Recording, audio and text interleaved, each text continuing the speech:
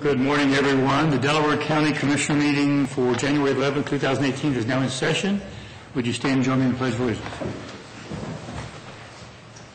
I pledge allegiance to the flag of the United States of America and to the republic for which it stands, one nation, under God, indivisible, with liberty and justice for all.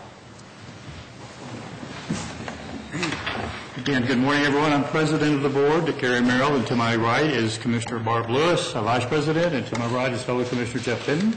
Sarah DeNova is our clerk today, and our county administrator is Mike Cromer. With that, let's begin. Resolution number 18-27, in the matter of approving the electronic record of the proceedings from regular meeting held January 8, 2018. So moved. Second. Motion made and seconded. Discussion. Vote. Vote on motion 18-27. Mr. Merrill? Aye. Mrs. Lewis? Aye. Mr. Benton? Aye. I have no public or elected comment this morning. Resolution number 18-28, a resolution affirming celebration of Dr. Martin Luther King Jr. Day in Delaware County. So moved. Second. Motion made and seconded. A discussion. So why don't we go ahead and vote on the resolution, and we'll open up for any comments. Okay. Vote on motion 18-28. Mrs. Lewis? Aye. Mr. Merrill? Aye. Mr. Benton? Aye. I have a resolution which I will read. Commissioner, do you have any comments you want to make? Just that we want to support and commemorate Dr. Martin Luther King Jr. on next Monday, and so we've offered this resolution. And so you can go ahead, Gary.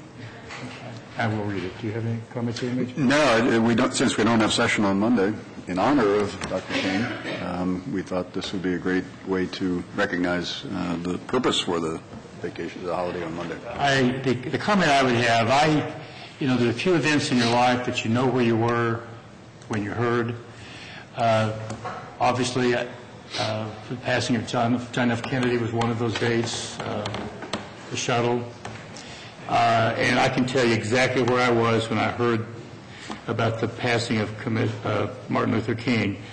I was at work at a grocery store in Moore, Oklahoma, and I remember being back by the dairy area as I was stocking shelves, and I heard the announcement. And Martin Luther King was a person who did it the right way. Errors in the way our country was moving down the road. He put through civil disobedience. He was a great man who we all should be very proud to call an American, a U.S. citizen, and he's done a lot for this country. He did it in the right way. With that, I'd like to read the resolution that we have prepared and that has been signed by the three commissioners. Whereas, on January 15, 2018, we take time in Delaware County to observe the national holiday commemorating the life and legacy of Dr. Martin Luther King Jr. And whereas we, the Board of Delaware County Commissioners, affirm this as a day when we come together as a nation and celebrate the principles of equality and justice that makes us uniquely American. And whereas we honor the sacrifices that Dr. King made in his lifetime and that so many Americans continue to make today in their work to ensure that all Americans, regardless of their differences, having access to the same rights and opportunities. And whereas we renew our commitment to honoring the dreams we share and to seeking peaceful resolutions to all conflict. Now therefore be resolved that the Board of Commissioners, Delaware County, Ohio, do hereby affirm and encourage all citizens to join us in the observation of Dr. Martin Luther King Jr. Day in Delaware County. Signed by Commissioner Benton, Commissioner Lewis, and Commissioner Merrill. I don't know if you have any additional comments or not, but... No, I think it serves as a great reminder and of Dr. King's example and leadership even today, and I think we need that reminder today more than ever. With that, I guess we're ready to move on. Thank you. Resolution number 18-29. In the matter of approving purchase orders, then and out certificates and payments of warrants and batch number CMA PR 0110. So moved. Second. Motion made and second. Discussion. Vote. Vote on motion 18-29. Mr. Benton? Aye. Mr. Merrill? Aye. Mrs. Lewis? Aye. Resolution number 18-30. In the matter of approving travel expense requests. So moved. Second. Motion made and seconded. Discussion? Vote? Vote on motion 18-30. Mr. Merrill? Aye. Mr. Benton? Aye. Mrs. Lewis? Aye. Resolution number 18-31, in the matter of acknowledging receipt of annexation petition from agent for the petitioner, Andrew P. Weber, requesting annexation of 618 acres of land in Delaware Township to the city of Delaware. So moved. Second. Motion made and seconded. Discussion? Vote? Vote on motion 18-31. Mrs. Lewis? Aye. Mr. Benton? Aye. Mr. Merrill? Aye. Resolution number 18-32, in the matter of approving a contract renewal and amendment between the Delaware County Board of Commissioners, the Delaware County Board of Election, and SCS Consulting Services, Ltd. So moved. Second. Motion made and seconded. Is discussion?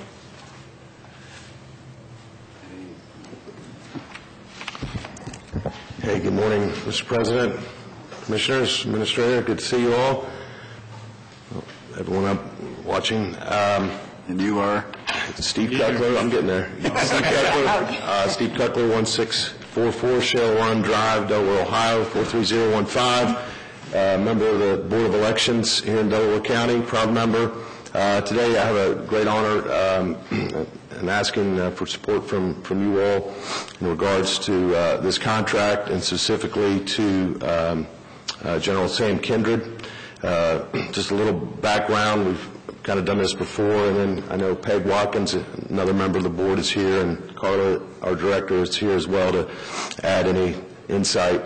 Prior to assisting us with security measures and investigations and things that are critical at the Board of Elections, Sam volunteered for many years at the Board of Elections and was always a key component.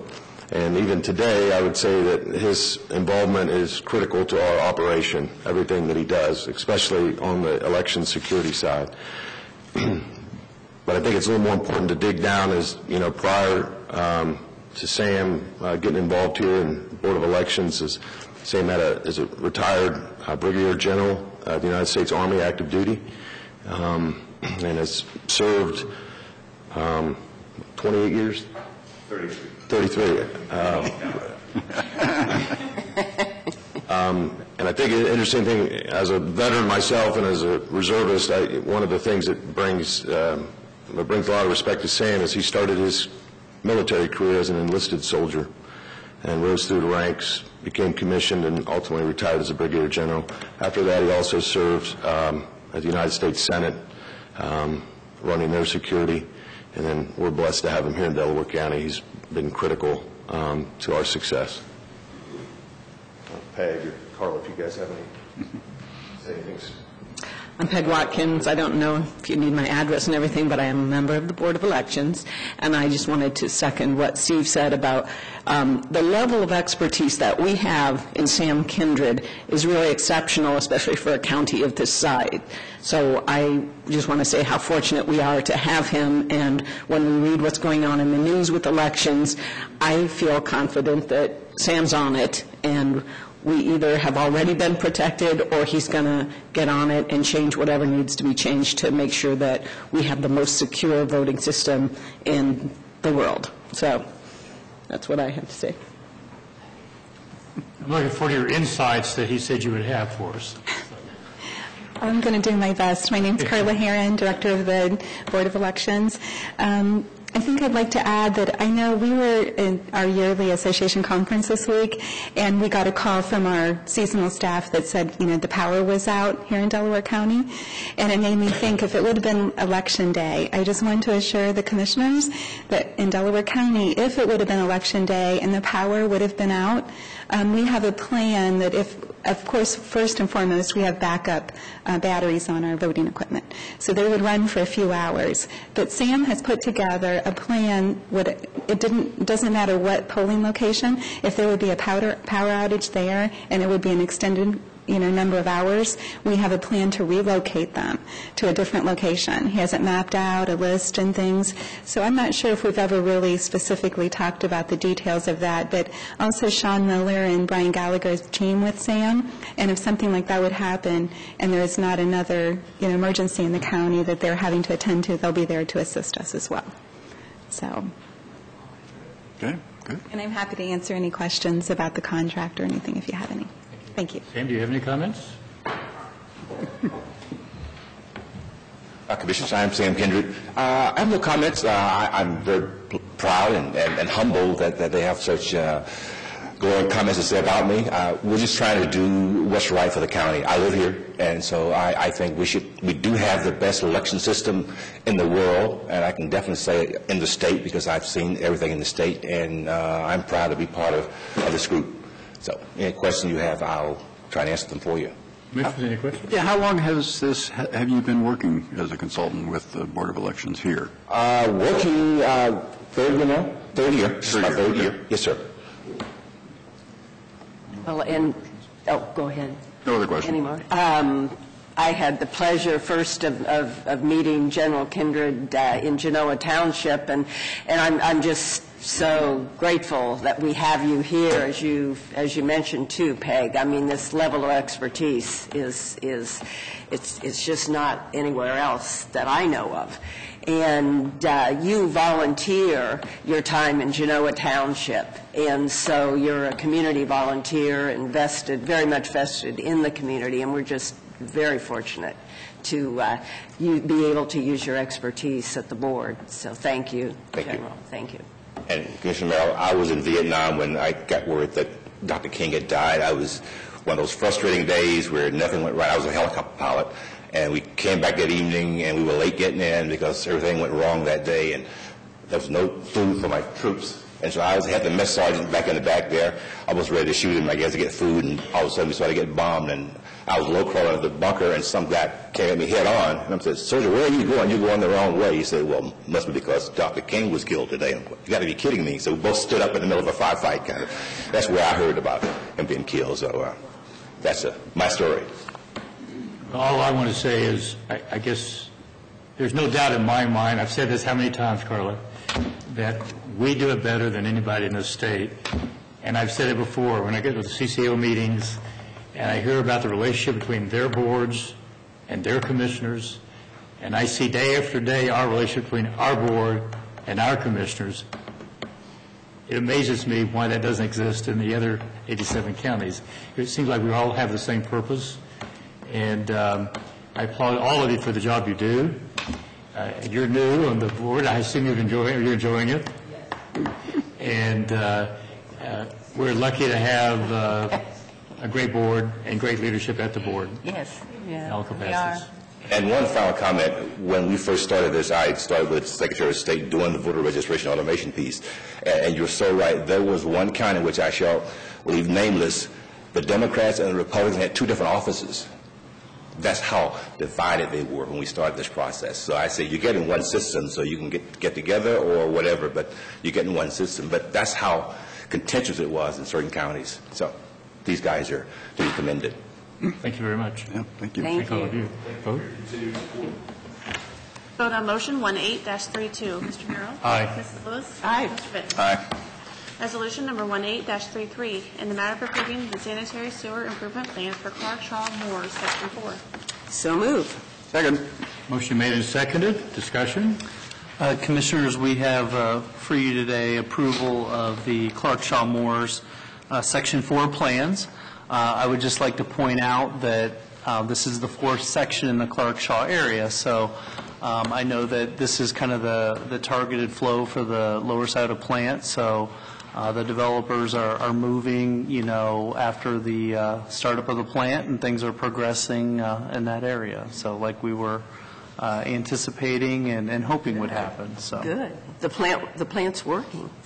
it is working. There are some things that are nothing major, but some things that are needing to be replaced and repaired. It's when you have things sit there in place for 10 years and a lot of gears and moving parts and things like that, after a couple months they're doing the early wear out, but nothing that hasn't kept our staff on their toes to make sure that they address. So. Oh, that's great. Any other questions or comments? Vote. Vote on motion 18-33. Mrs. Lewis? Aye. Mr. Merrill? Aye. Mr. Fenton? Aye. Resolution number 18-34, in the matter of approving the Second Amendment to the Child Placement Services Contract between the Delaware County Board of Commissioners, the Delaware County Department of Job and Family Services, and child placement provider, the Village Network. So moved. Second. Motion made by Commissioner Lewis, second by Commissioner Benton. Good morning, Angela Thomas, Job and Family Services. We currently have a contract with the Village Network. The existing contract is I think it's $140,000. We need to increase it for the 5 youth that we currently have placed there. So we're asking for an additional $51,000 to take us through the end of our contract, which expires March 31st. So the total new contract maximum will be $191,000. Any questions or comments? Vote. Vote on motion 18-34. Mr. Benton? Aye. Mr. Merrill? Mrs. Lewis? Aye. Thank you. Thank you. Thanks, Angel. Resolution number 18-35, in the matter of approving a contract of sale and purchase between the Thomas J. Altman and Emma J. Altman, Dan C. Baltus, and the Board of Delaware County Commissioners for DEL-CR14-1.23. So moved. Second. Motion made and seconded. Discussion. Good morning, Commissioners. Rob Riley, Chief Deputy Engineer. We have for you today two purchase contracts for 2 parcels of right-of-way on our proposed East Powell Road improvement. I have discussed these with you previously, and we are recommending approval. Any questions or comments? Vote. Vote on motion 18-35. Mrs. Lewis? Aye. Mr. Benton? Aye. Mr. Merrill? Aye. Resolution number 18-36, in the matter of approving the plat of subdivision for replat of River Rock Farms Lot 5259 and 5260. So moved. Second. Motion made and seconded. Discussion. River Rock Farms is a small subdivision located off of Orange Road near the Olentangy River, just east of Route 315. This is a re-subdivision of 2 of those lots to reconfigure those lots, and this has been approved by all the required county agencies, and we're recommending approval. Discussion. Vote. Questions? Vote. Vote on motion 18-36. Mr. Benton? Aye. Mr. Merrill? Aye. Mrs. Lewis? Aye. Resolution number 18-37, in the matter of approving right-of-way work permit summary sheet. So moved. Second. Motion made and seconded. Discussion. We had 7 permit applications, really nothing out of the ordinary on any of these, so we're recommending approval. Questions, comments? Vote. Vote on motion 18-37. Mr. Merrill? Mrs. Lewis? Aye. Mr. Benton? Aye. Thank you. Thanks, Rob. Thank you, Rob. Next on our agenda is Glenn Marsloff, General Manager of Delco Water, presentation of utility updates.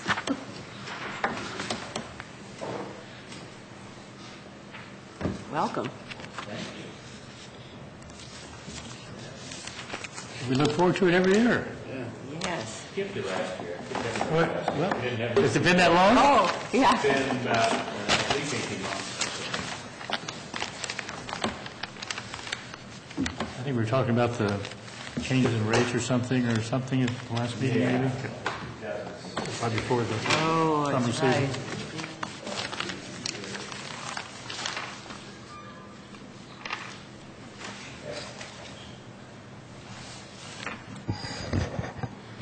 Why don't you introduce yourself? Good morning. Yep, I'm Glenn Marsloff, General Manager, CEO of the Delco Water Company, and I'm here just to do a routine update.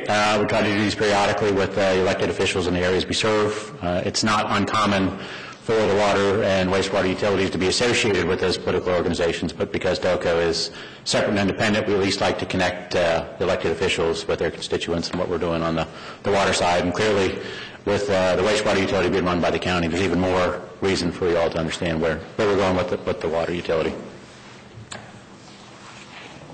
So as you know, but for the record, we are a member-owned nonprofit cooperative governed by an elected board of 10 members. Served our first customers in '74. We're going to be the 9th largest system in the state by population, 2nd largest by service area, and we do serve customers in 7 counties. As a matter of population, the vast majority of those are in Delaware County, but we do serve customers in 7 different counties. We like to give a comparison, for those who aren't familiar with the way our system works, with the City of Columbus system. Lots of folks are familiar with the large urban system. We cover about double the area, but with about 1/10, about 1/8 the customer count, and over half as much pipeline mileage, right? So when we look at the customer density types, it's significantly different. We also have that peak factor, that seasonal demand that DELCO deals with that you don't see in some of the larger systems in the state. It's a map of our system. 1, 2, and 3 are 3 water treatment plants in southern Delaware County. Number 5 is a groundwater plant we have in Knox County.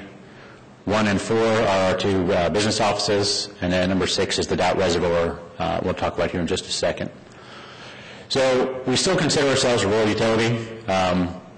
You kind of see the difference between a neighborhood and the city of Delaware, and not to say we don't have neighborhoods like that in our system, but a lot of our system looks like the picture on the bottom. So much less density, requires more infrastructure. Typically that requires a little more cost because of that infrastructure to put that in and pay for that. We do not offer fire protection as a base level of service. That being said, we have flushing hydrants, and those are hooked onto by fire departments, and fires are fought with them, but that's not a base service, level of service that we offer. DELCO specific issues that we have is that high seasonal peak demand and drought tolerance. We found out in 2012 that we are very susceptible to drought, but fortunately, the big report here today is we think we've got that covered, at least in part, already, and the rest of it's coming very soon. So that leads us into the next part of the presentation is our capital report. The Doubt Reservoir was finished in 2016 by City of Columbus. DELCO purchased 15% interest in this, and it's one of the largest up-ground reservoirs in the world. Storing about 10 billion gallons, covering 850 acres in Thompson Township. And we are now at the point where we're ready to take water from that reservoir, but out of the O'Shaughnessy on Home Road. Here's the aerial photo of that. So the new pump station has just been completed, put in service last month. We're still on punch list, but it's substantially complete at this point. So if we needed to use it, we could.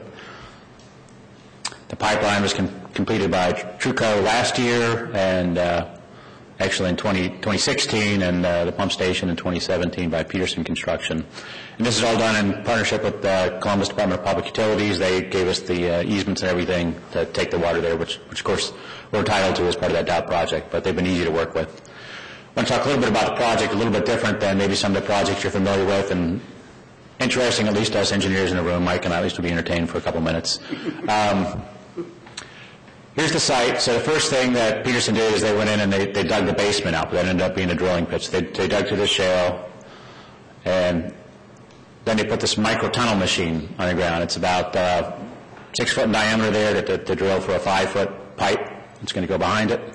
They take that, put it down in the pit, and basically put it on almost like a locomotive tracks. And they start drilling underneath the reservoir. So not through the river, but actually underneath it. And then they stick a set a pipe on there, metal pipe behind it, steel pipe, and then they'll push that one through, tunnel it through, then they back up the machine, they weld another piece of pipe, and they keep doing that until they get out in the middle of the river, a couple 100 foot out. At that point, we've drilled underneath the reservoir. They send a drill team out there. They excavate out and find where the drill rig is, the micro-tunnel machine, and they put floats on that, float it up the top, and take it away, and then they replace that with this elbow, and above that, this new intake, and that's how we're going to get our water out of the O'Shaughnessy River, or out of the O'Shaughnessy Reservoir. Finished construction of the pumping station itself.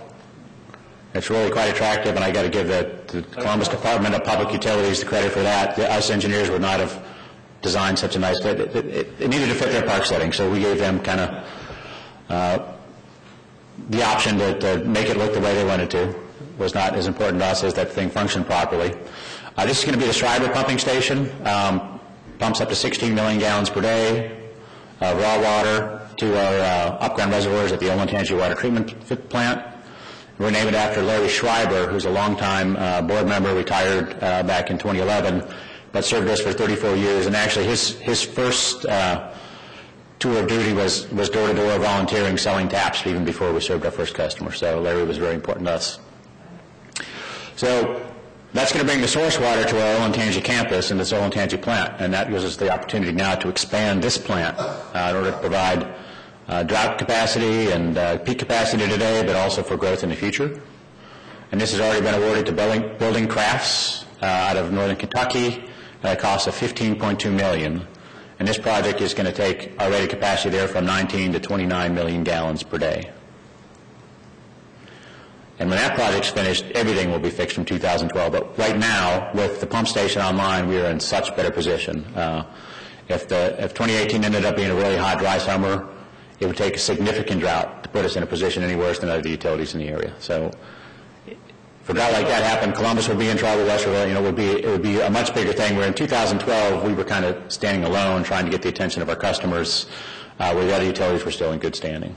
Then will you be pumping out O'Shaughnessy on a need basis or a routine basis? Right now, it's more of an as-needed. Typically, the Olentangy supplies all we need, but if there's a situation where we need to, then we can pump from the O'Shaughnessy. It's less expensive, obviously, to pump 1 mile than to pump 4 miles, so that would be our intention, to use this on an as-needed basis, but it's there when we need it, and eventually, as our county continues to grow, that demand will go up, and this will become part of our more standard supply rather than that exceptional need. I don't usually talk about some of the more routine projects, but thought this might be of interest to you. We're trying to do our best to do the best with our existing assets, and it's our hope that all of our elevated tanks will last in perpetuity, and that requires some maintenance. So this year, Contupis has been awarded our tank rehab project. The last one they did for us was back in 2013. That's when we painted the Orange Road tank, and we put the Delaware County logo on that. You see, for us to paint and rehabilitate 2 tanks, that's $900,000. And we do 2 tanks every single year. Some years it's over $1 million, some years it's under. It all depends on the size of the tanks. But significant amount of reinvestment's needed, but we're committed to that to make sure that these assets last as long as possible. Other initiatives we want to bring you up to speed on. We're started doing a source water monitoring program, something we hadn't really done. We kind of get to know a little bit more about this working with City of Columbus on some of these projects.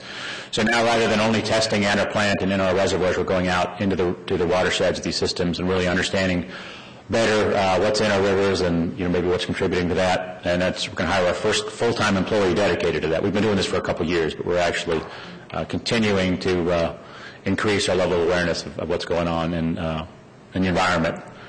We've had people dedicated part-time to safety for many years, but we've hired our first full-time safety specialist this past year. And just like Jack Smelker retired from the county here a couple of years ago, although in general our staff, we're not in as big a concern as our industry is with the retirements. We have key employees leaving, and 2 of them this year, our 2 longest-serving employees. Sandy Terry, who's our CFO, has been with us since before we billed our first customer. She was there to bill the first customer, and she'll be billing hopefully through most of this calendar year too. And we're getting ready to post a controller job, trying to fill up some of her role. And then Steve Francis has been with us 38 years. And we've already put a couple positions there, including the one that's going to do the watershed monitoring program too. We did a customer satisfaction survey this year, something we haven't done before. We believed that our customers were satisfied, but we never really asked some of these questions, so we're trying to get them more proactive on this. Fortunately, the results were pretty positive, kind of what we hoped, that over 80% of our customers said they were either agreed or strongly agreed that they were satisfied with us as a provider. The rest of the results were generally good, but of course you always find out a little bit of information when you do surveys like that.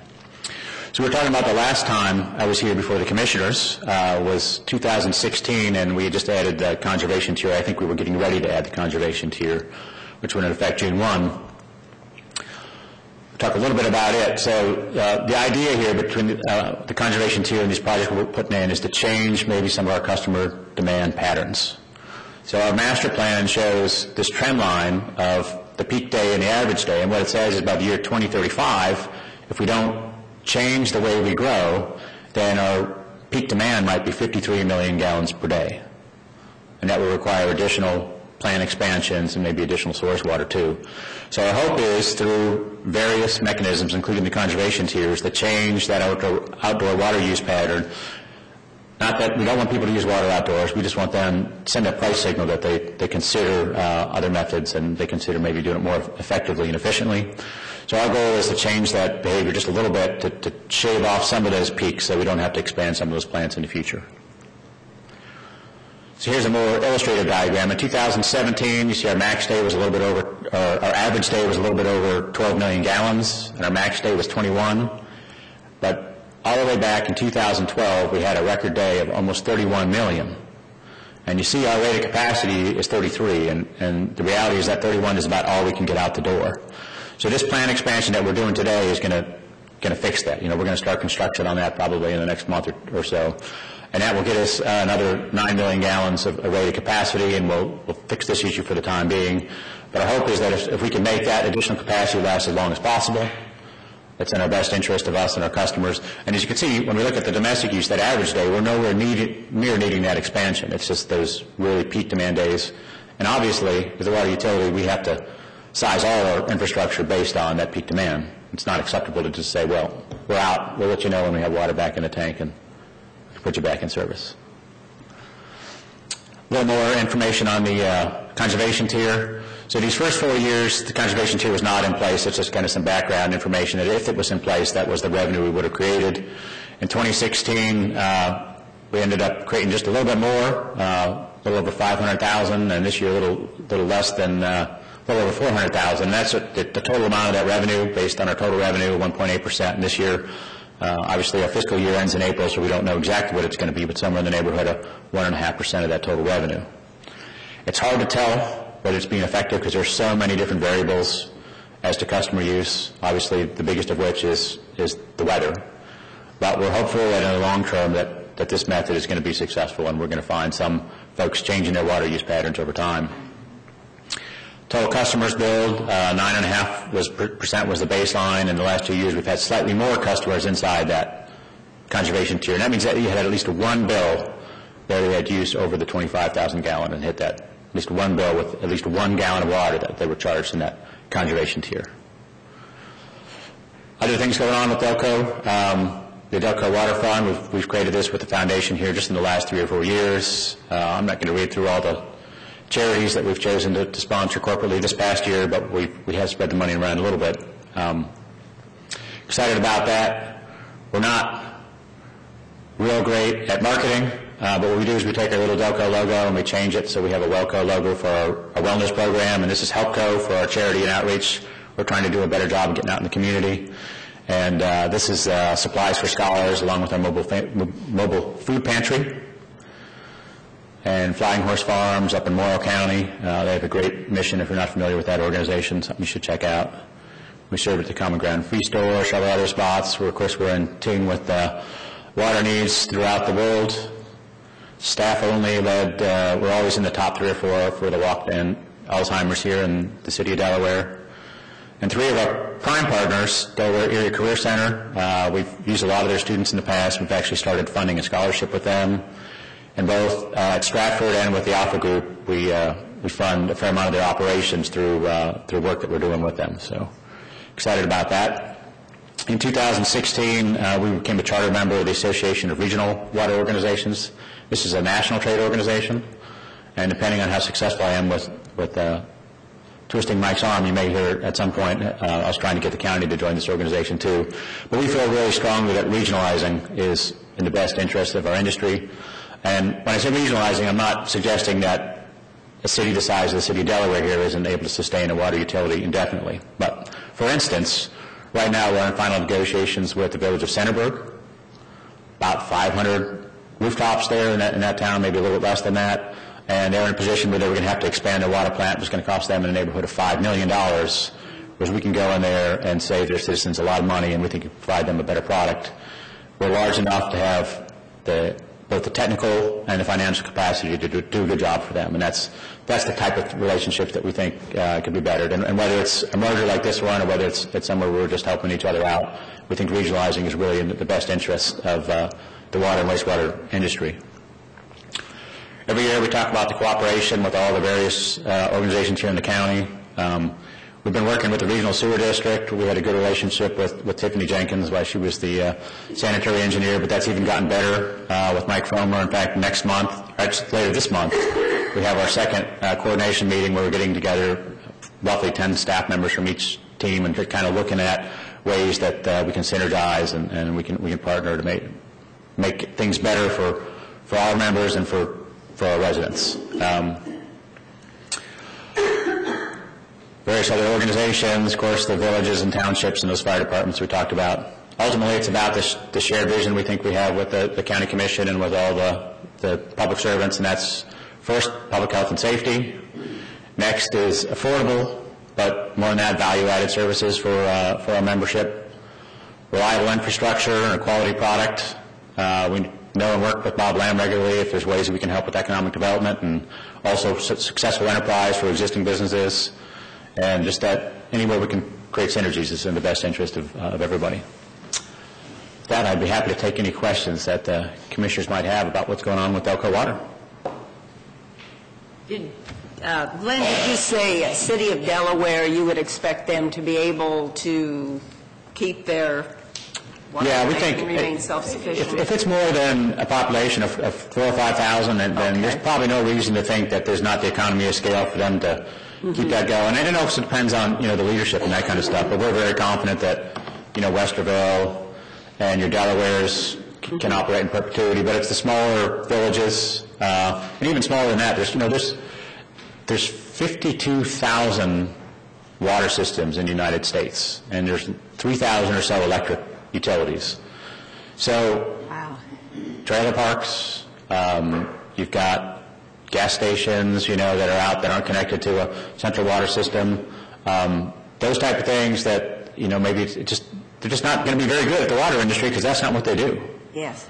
And if we can fold them into somebody here in this area, Delco, but this can go on everywhere across the country. If we can fold them into a utility, that's what they do primarily. We think it's in the best interest of the country and ultimately of the residents of this country. Is there general interest on the part of these entities? Well, of course, it varies. There's challenges to work through. Centerburg had to make the decision, when you give up your water utility, that there can be challenges with that, and we're very frank about, what Delco is and what Delco isn't. We don't care about annexation. If they choose to annex, that's fine. If they don't choose to annex, we are annexation neutral. We're just there to serve water. That's all we do. That's all we want to be in the business of doing. We don't want to get into those other conversations. But in their case, it made so much sense for their residents that would override any other concerns that they had. But it varies significantly. We are getting that organization. It is nationally based. We spend a lot of time in D.C. and it's getting a lot more interest at the federal level from both USDA and the U.S. EPA.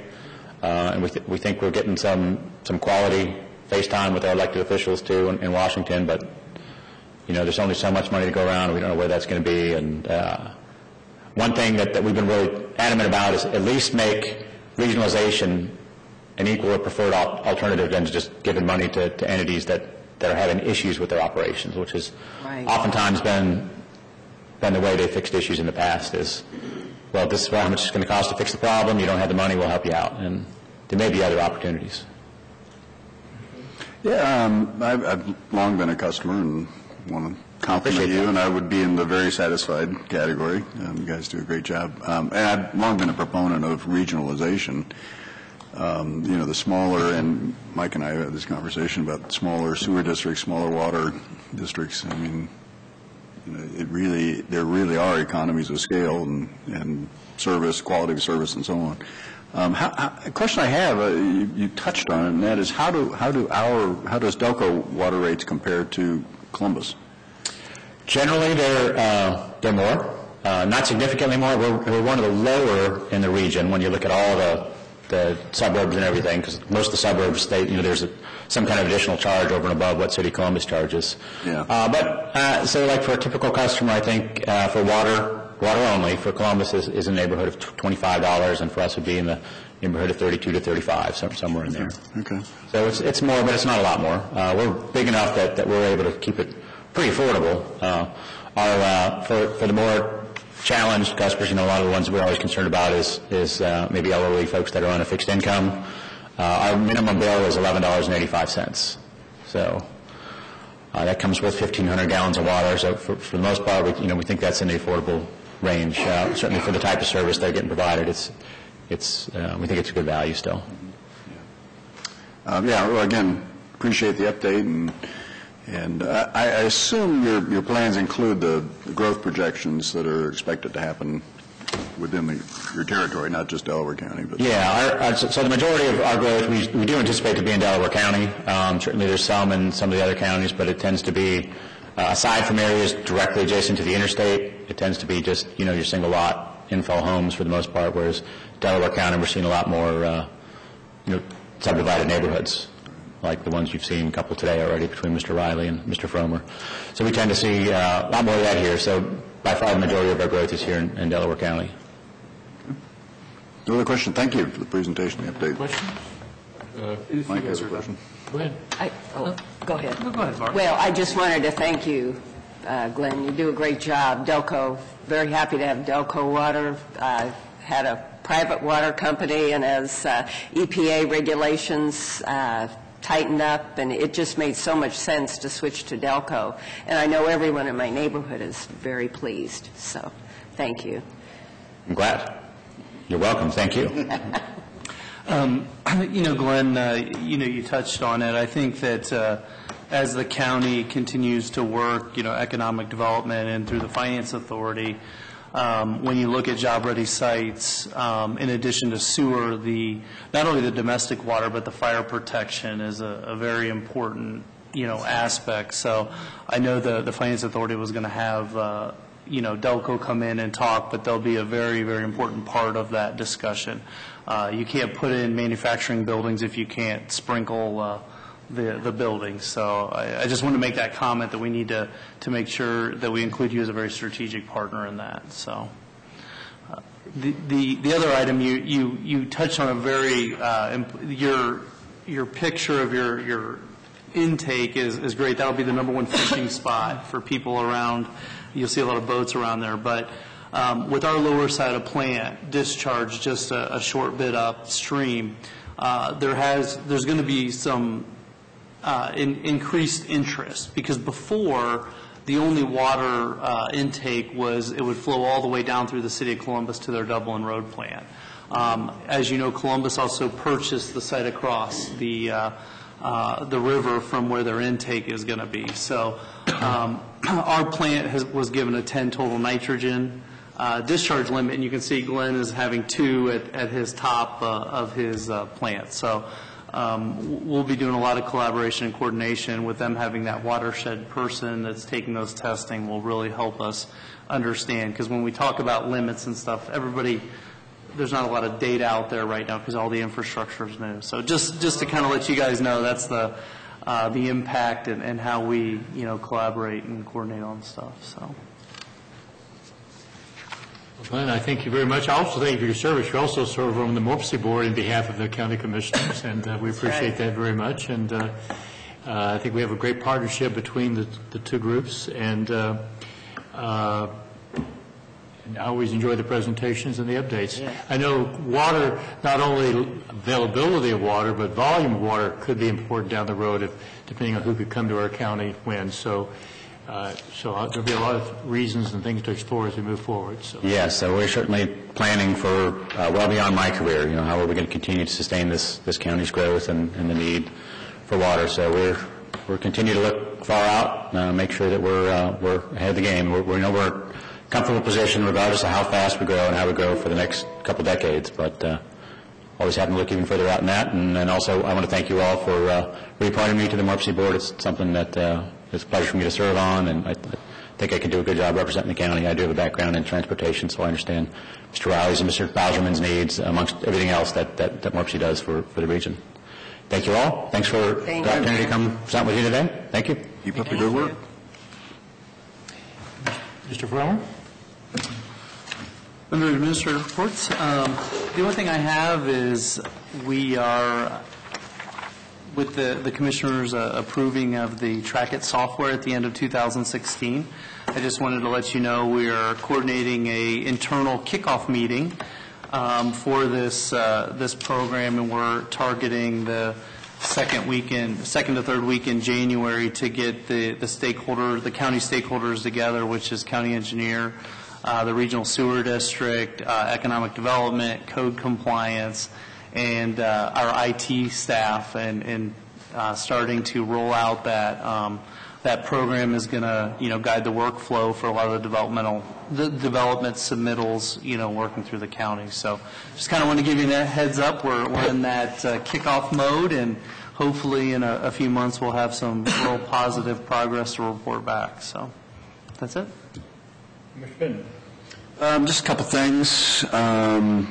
Went to the CCAO Taxation and Finance Committee meeting on Tuesday, and it was very interesting. There were a number of legislative initiatives that are in various stages of the process, a lot of which probably aren't going to go anywhere, but one that's kind of interesting, and I assume, Rob, you're probably aware of this, is House Bill 415. Representative Greenspan is the one that sponsored it, but what they're proposing to do is allocate 50% of the state's surplus to roads, to be allocated back to roads in the state, back to counties to be allocated to roads back in the state, to road improvements, road reconstruction, whatever. And it can, given that this year there's not a likelihood of much of a surplus, it's probably not going to mean much money if it passes, but in the future, as things get better, hopefully it could be some money. What's interesting is there's no, the basis of allocation is center lane miles. It's not some economic factor. It's center lane miles. So it's very encouraging that we would actually get a fair share of that allocation. Looks like Rob's going to have a comment on this. I really appreciate you bringing that up, Commissioner Benton. If I may, I wanted to add that the County Engineers Association did speak to the committee, the House committee, on that issue, on that proposed bill. We are certainly in favor of the notion of that additional funding, and that it would be spread to all of the agencies in the state. We're afraid maybe some unintended consequences of that, in that it wouldn't necessarily be a reliable funding stream because it would fluctuate greatly with the state. Down. Right. So while we think the intent is good, we hope there's a way to manage that in a more consistent basis, if nothing else, but we certainly appreciate the interest and the support at the State House. Yeah, it was very well received. The committee unanimously endorsed it to be supported by CCAO, so we'll see where it goes. I think our center lane miles are roughly 2% of the state's. Something 2.5%. I was doing the math, and I think it's in that range. So if the surplus is, last year the surplus was $170 million, they would allocate $85 million. We could get, $1 million, $1.5 million, something like that. Now this year, again, they're not expecting much of a surplus, so wouldn't end up with much probably. But so anyway, interesting legislation. The other thing was just that we're going to a TID meeting to understand more about transportation improvement districts at noon today at Morpsey before the Morpsey meeting at 1:30. Interesting idea, again, transportation improvement district. I know, Rob, you're going as well. Is Chris going? He's not going. So anyway, that's all I got. I was just going to mention everybody should get their tea times because it's going to be busy this afternoon. So that's all I got. I thought you were going to be at Morpsey this afternoon. Well, I will, but it ends before dusk. Good clarification there. Oh, God. Commissioner Lewis. I opened my National Association of County newsletters this morning, and unfortunately bad news about Ohio. That one of the headlines was fueled by opioid epidemic, foster care numbers soar in Ohio, and there was a report released last month by the Public Children's Services Association of Ohio. That's a statewide membership organization for county children's services agencies. And 1,000 more Ohio children spent the holidays in foster care this season compared to last year. Very, very sad. And there is a quote from Suzanne Delaney, Executive Director of CCAO, and she said the number of children in need of county services as a result of the opiate epidemic is staggering. So just not good news, but we've got to be aware of what's going on and deal with it. And we're certainly trying on the local level here in the county to do that with our cooperation with the prosecutor's office and stepping up, and the judges, the sheriff, and our corrections officials. And that's it. I have nothing to add other than Morpsey after the TID meeting, which I know you and I are going. I don't know if Commissioner Lewis is going or not. No, I've got an emergency management. The policy meeting follows that at 1:30. So we'll have a busy afternoon. So with that, I do believe we have need for executive session. We do. Resolution number 18-38, in the matter of adjourning into executive session for consideration of employment compensation of a public employee or public official to consider the purchase of property for public purposes for pending or imminent litigation. So moved. Second. Motion made and seconded. Discussion, vote. Vote on motion 18-38. Mr. Benton? Aye. Mr. Murrow? Aye. Mrs. Lewis? Aye. We're now in executive session. Right. Our attorney. Resolution number 18-39, in the matter of adjourning out of executive session. So moved. I'll second that motion. Okay, discussion, vote. Vote on motion 18-39. Mr. Murrow? Aye. Mr. Benton? Aye. Mrs. Lewis? We would like to adjourn out. With that, we're now out of executive session, and we will recess until 9 o'clock tomorrow morning, which is the date of January 12th. January 12th. 9 o'clock, January 12th. We will recess until then. With that, we are recessed. For the purpose of going into executive session. Recess. We don't have this. Not special, it's a continuation. Yeah.